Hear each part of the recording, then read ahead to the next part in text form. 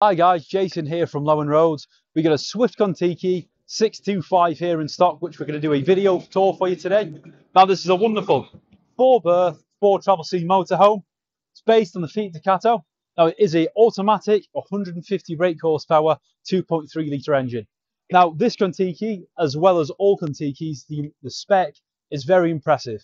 Of course, you've got your ALDE heating, your Thule Canopy on the top, solar panels, reverse camera, tow bar, air conditioning unit on the front, sat nav, everything as you would expect on such a nice motorhome as the Kon-Tiki.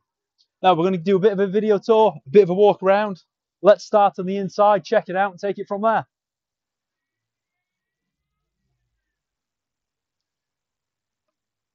So this is a 625. We've actually just done a video before this on a 650. Check that out and you'll see the differences. On the front, this is a Fiat Ducato. These both are as far as it goes, but this is a Fiat Ducato 2.3 litre 150 brake horsepower automatic. As standard, you've got your air conditioning on the front here, sat nav, CD player. You can connect your phone for phone calls and streaming music, cruise control and privacy blinds in the front. You've got a separate reverse monitor on the front, which is linked to SV, which is your Swift Vision, which gives you reverse camera, rear view permanent as you're driving, and cameras on actually both sides of the motorhome, so you can see all around it. Dual captain swivel seats.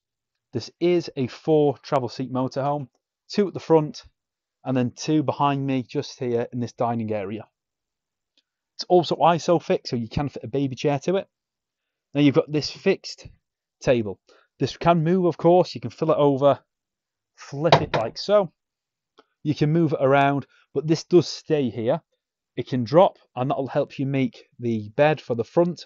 It is a 4-berth, so drop this manually down and then rectangle it all up with your cushions. Across here, this full area makes a front bed. In the back, you've got an island bed in this layout of the Kon-Tiki, which is very popular. His and her wardrobes on each side, and that glorious sunroof just at the top. Really, really nice. Now you do have blinds on that window at the top, so you can block it out for the sun. You're not going to be woke up every morning with the sun. Underneath here, you do have, in fact, storage. Check that out.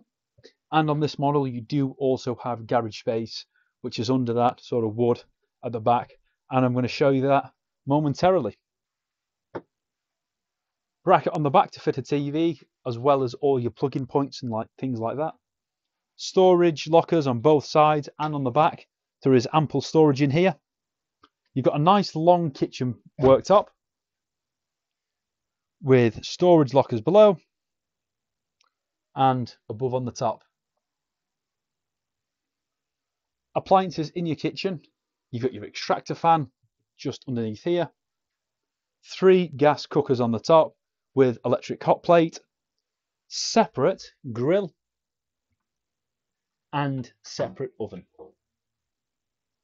And then just behind me, we've got an integrated microwave at the top and your full length thematic fridge and freezer. And something quite cool on this one is it does open both ways.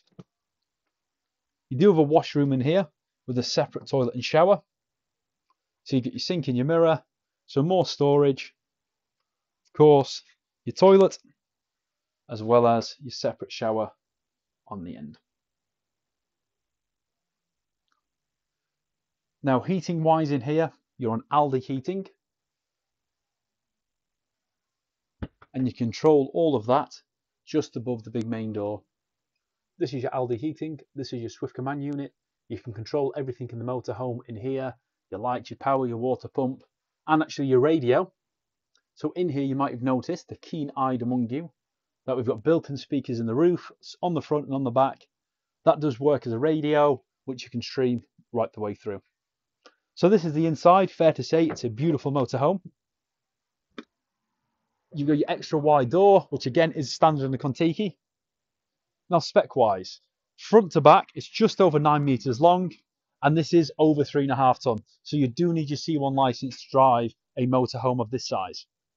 Your Thule Canopy wind out on the top, which is full length, reverse camera and permanent rear view camera, fitted tow bar, reverse sensors and garage space.